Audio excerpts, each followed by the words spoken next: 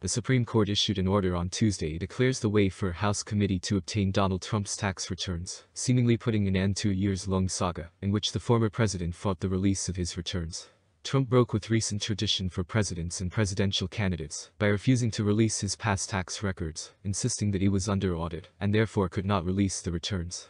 He can release them even while he's under audit. He has also repeatedly insisted that tax returns provide little financial information. This is also not true. Trump's repeated attempts to keep his tax returns private over years begs the simple question: why? And there are several potential reasons that jump to mind. Trump may not be as rich as he says he is. Not long after Trump launched his presidential campaign in 2015, he said he was worth upwards of $10 billion. Forbes estimated his net worth was less than half that year. Trump appears to use outlandishly elevated claims of his wealth as proof positive he is smarter and better than most people. It's uniquely possible that a release of his tax returns would take the air out of a balloon that Trump has been blowing up for much of his adult life. He may not pay, or hasn't paid, his fair share of taxes, despite his claims that he pays a lot. We know, thanks to reporting from the New York Times, that Trump paid 0 federal taxes in 11 of the 18 years of returns that the publication was able to obtain. And even in 2017, his first year as president, Trump paid just $750 in federal taxes, a paltry sum for someone as wealthy as he is.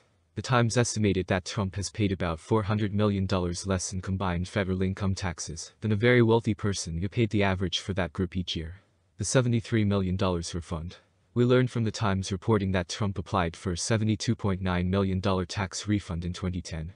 He claimed large losses that were widely attributed at the time to the decline of his Atlantic City casinos. The IRS started its audit of the refund in 2011, which was still ongoing as of 2020. It's uniquely possible that Trump simply doesn't want to have the refund issue brought back up, for fear he might be on the hook for the amount. Trump may have loans with foreign countries or individuals.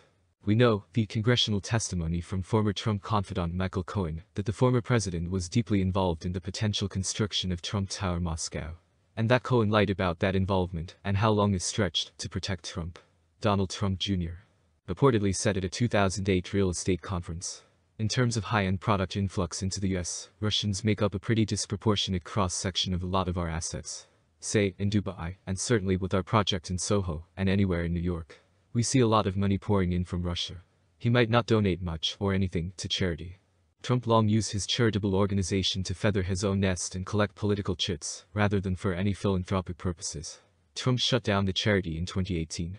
It's not at all clear how generous, if at all, Trump has been to other charities over the past few decades. While there is no requirement for wealthy individuals to make large charitable donations, many do.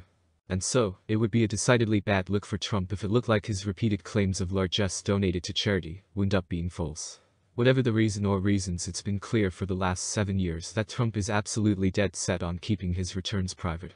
Which makes the Supreme Court's move on Tuesday all the more important.